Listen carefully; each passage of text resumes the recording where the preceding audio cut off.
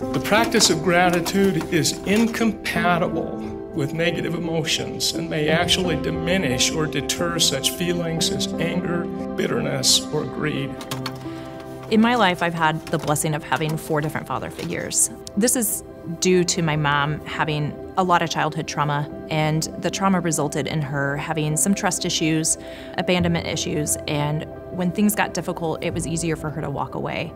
But she was always amazing in who she picked to be in our lives growing up, and that's where I've had the opportunity to have 4 amazing men that I can consider a father figure.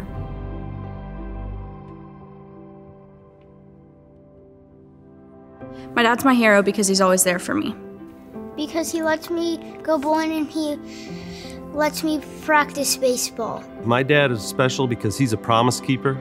My dad is the best because he's taken me camping before. He's really nice and he helps my mom make breakfast every single day, so that's why I love my dad.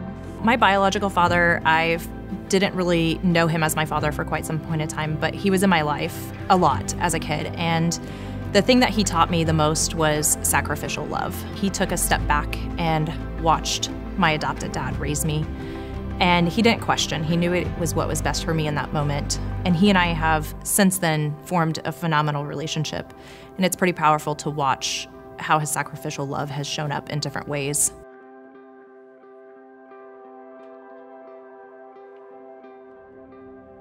Our dad is a great role model for our family and shows us how to love others like Jesus. My dad taught me how to love others unconditionally and to dance. He loved to dance, and he would dance with me at every wedding.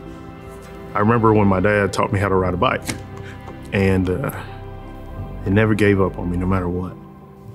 Without hesitation, my adopted dad took care of my older brother and I and adopted us even as his own.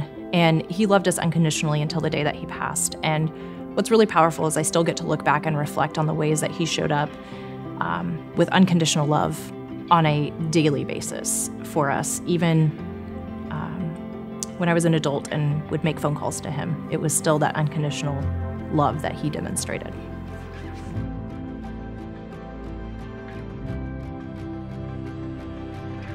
So my father-in-law is the man in my life that's the Paul, my go-to guy. I love him.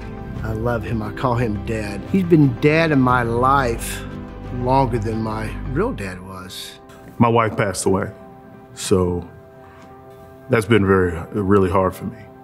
And so the people that have really been there for me, it's been, both my brothers and my dad. So when I was 10, my mom married my first stepdad, Ernie. And Ernie demonstrated the power of second chance love. He had made some choices early in his life that impacted how his own children were raised and their relationship.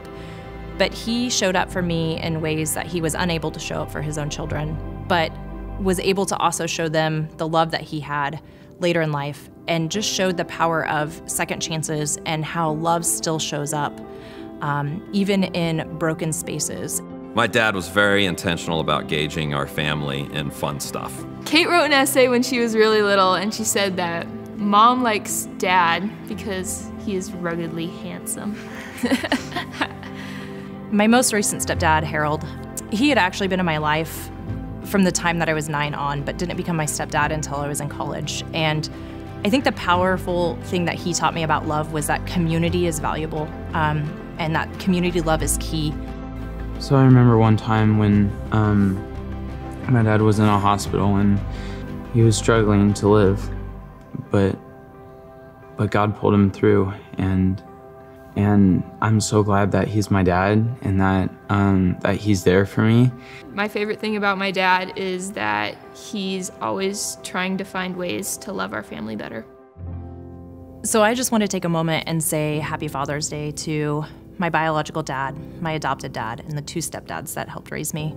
And I also want to say Happy Father's Day to all those of you who are a father figure, or a mentor to those who need you. Thank you, and Happy Father's Day.